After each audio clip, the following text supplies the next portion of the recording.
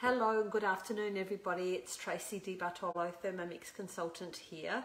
Just wanted to pop on quickly and show you how to do the vegetable stock paste. So for those of you who are maybe new to Thermomix and haven't had the chance to do your stock paste yet, I thought it would be a good idea if I could just do a quick video and you can come back and look at it anytime you want. So I can't highly recommend enough for you to make your own stock paste.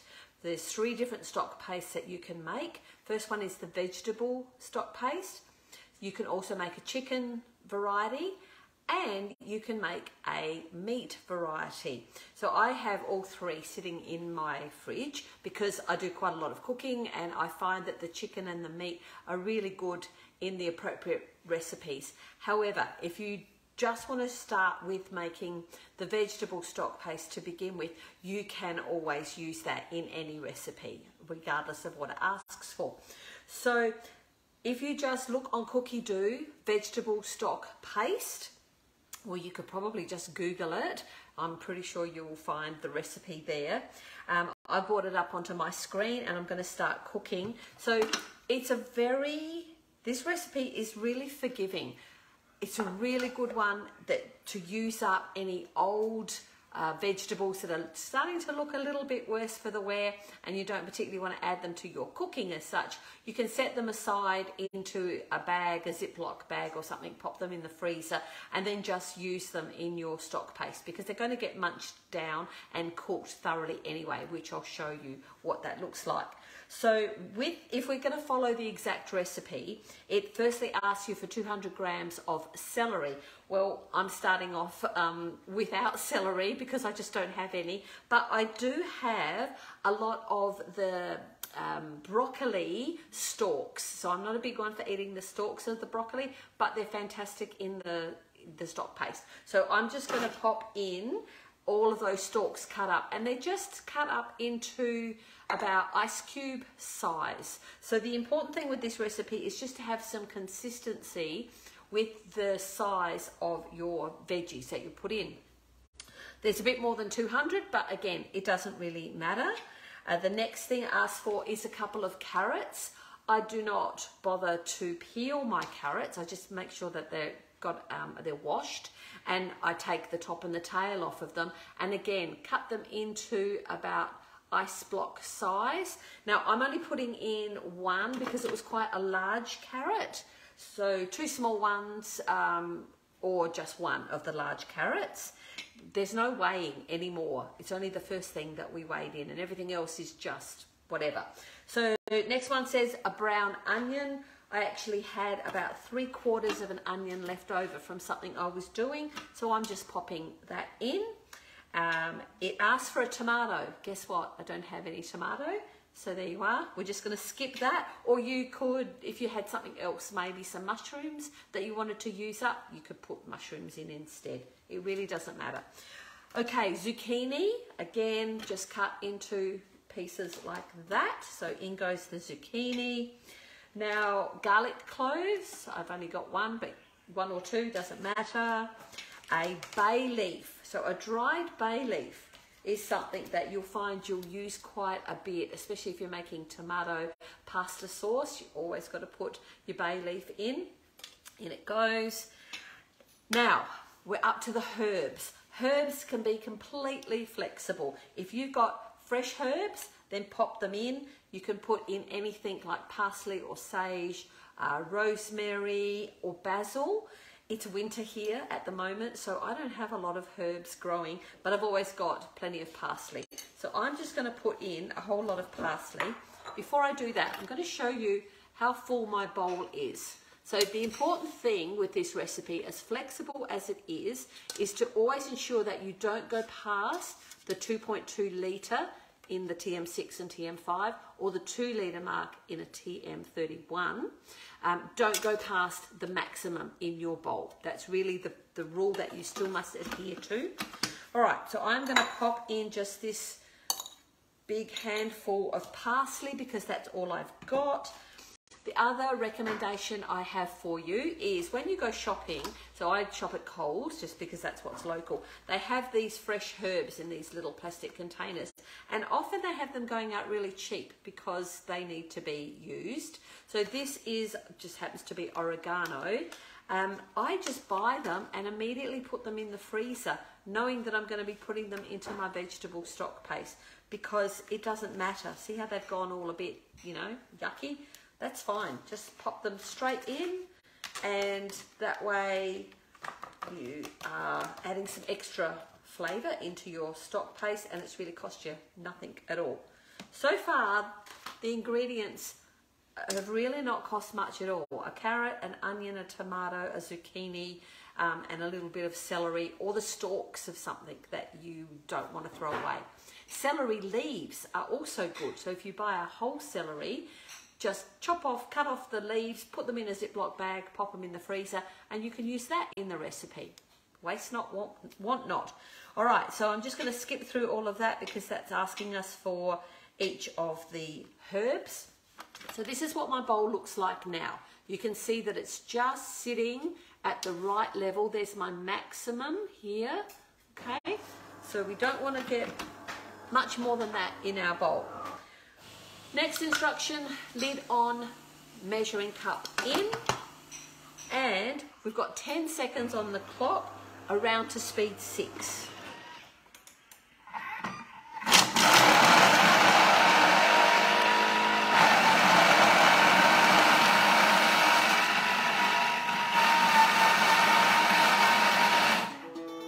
Lovely. I want to show you what the inside of the bowl looks like, because then we can make a decision about whether we need to do that chopping again. So can you see how there are still quite a few larger pieces? I can see pieces of carrot and onion that are still quite large. So I'm going to give it a quick scrape down, and we are going to repeat that step. So never be afraid to repeat a step if you think by looking at it that it probably needs just a little bit more. Trust your instincts. And to go backwards, there is a left hand arrow at the top left hand of the screen. So just go backwards, another 10 seconds, speed 6.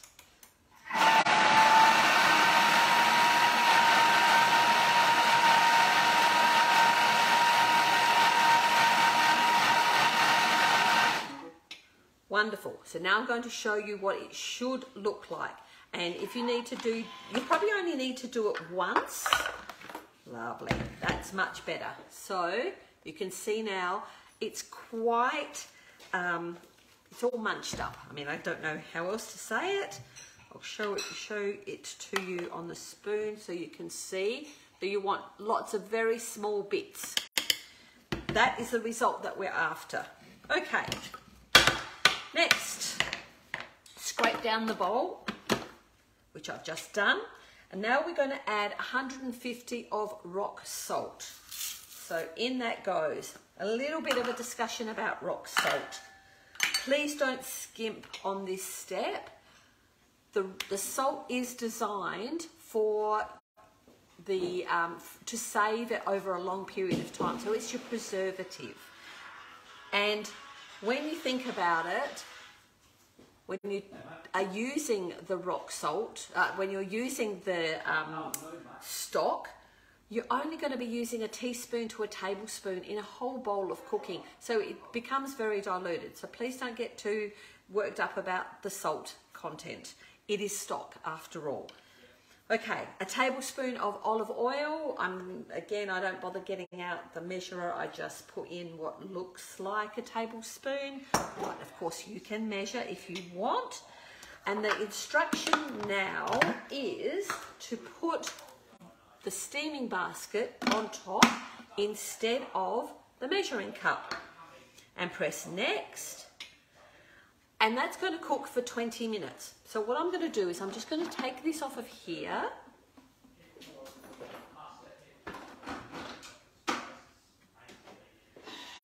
And I'm just going to let it cook in the machine behind me.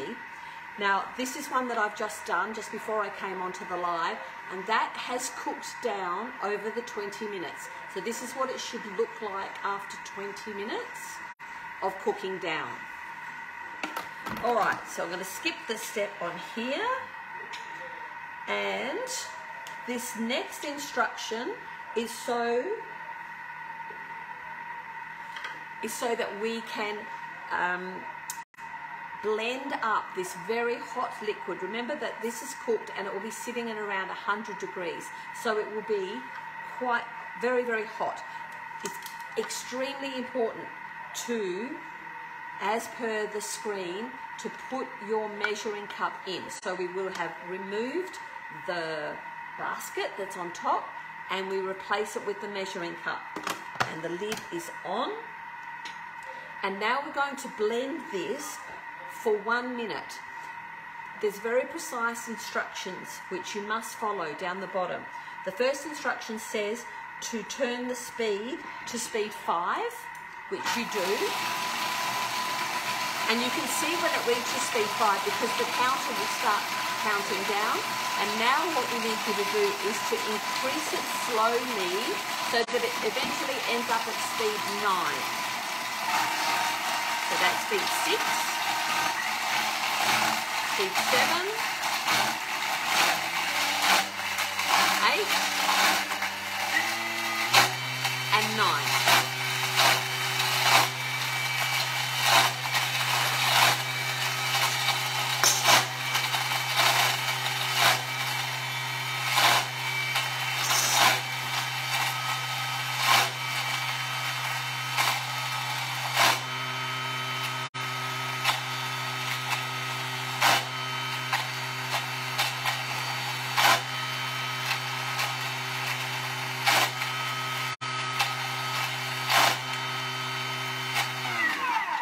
Perfect. So it's very, very important that we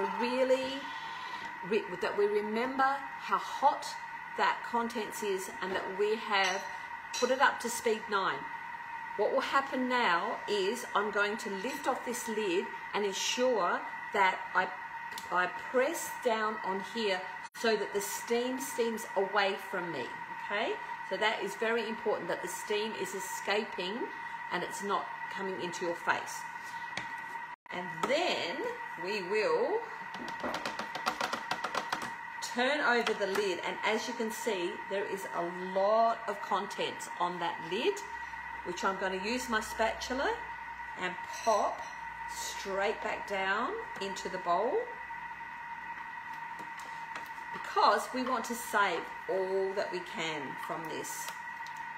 Now, once we have made our stock paste, you must ensure that whatever container that you put it in, it should be a sterilized jar. So just pre-sterilize your jars before you start the cooking process.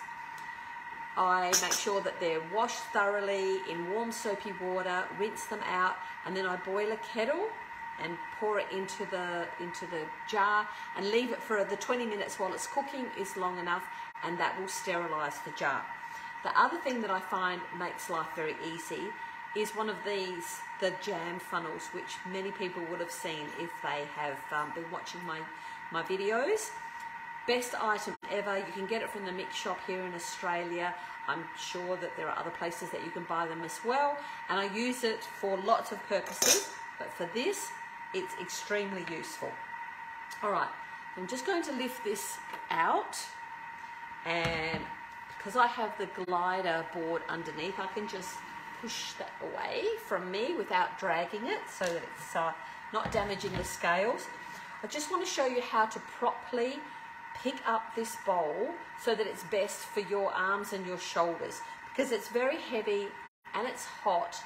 So once you have scraped down the side of the bowl, like so, instead of grabbing this top part of your handle, try grabbing the bottom half, like so.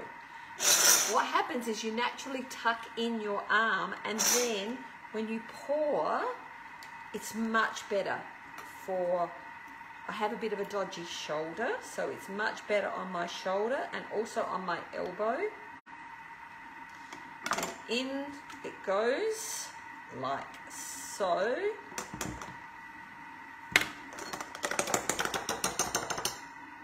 Fantastic. Hot jar. So that is a beautiful jar of vegetable stock paste. I've got a little bit left, so I'm going to put that into a container, and I'll probably just, that will be what I'll use first. So one moment. Right, just a little bit of an extra. I still use my jam funnel, even if I'm putting it into just a container. So this will be the stock paste that I'll use first, because it's not going into a sterilised jar. Your sterilised jar will last for 6 to 9 months in the fridge. I have never ever had a problem with having the stock paste in the fridge for a long time. Just make sure sterilised jar to begin with, and each time you take some stock paste out of your jar, please use a clean spoon every time. It's a pretty basic thing, but it works. Okay, so now we're left with a bowl. I've gotten out as much as I feel that I can, but I also don't want to waste what's left in there. So this is what I'm going to do. I'm going to bring back my machine. There we go, so you can see it. And I am going to put about a litre of water into this bowl. Let me go get my jug.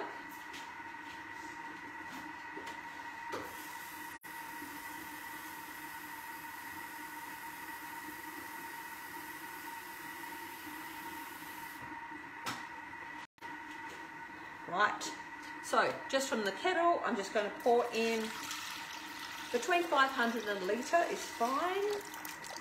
That's just short of the litre.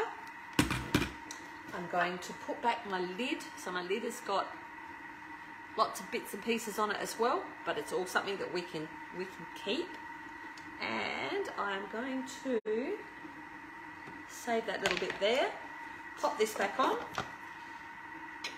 Finish that recipe, and if you've got a TM6 or even if you've got a TM5, find your turbo button. So on a TM6, I just scroll like so, and I hit turbo. Now the important thing with turbo is that as soon as it's activated, your handles on the side are going to lock your lid into place immediately. Now on the screen, you'll have 3 choices of 3 times. There's half a second, 1 second or 2 seconds. You choose whichever one you want to use. I'm going to just do 1 second, and then activate the turbo button and just turn. So you can use turbo constantly. You can just keep repeating it 1 second at a time until whatever it is that you're chopping or mixing is done to your satisfaction. It will not unlock until you press the home key. Once you press the home key, the arms will unlock, and now you can get the lid off.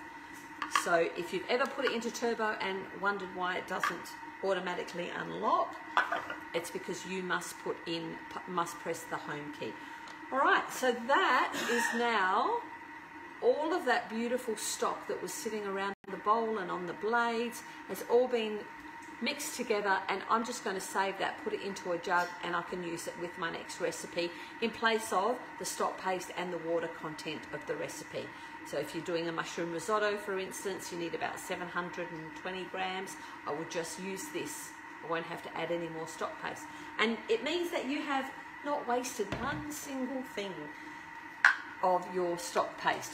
So that's it for me. So please go ahead, make some vegetable stock paste, and if you've already made that, then try doing some chicken stock paste or even the meat stock paste, because it does add another level of taste and flavour again, especially when you're doing chicken recipes, or if you're doing meat recipes. It just makes such a difference, I think.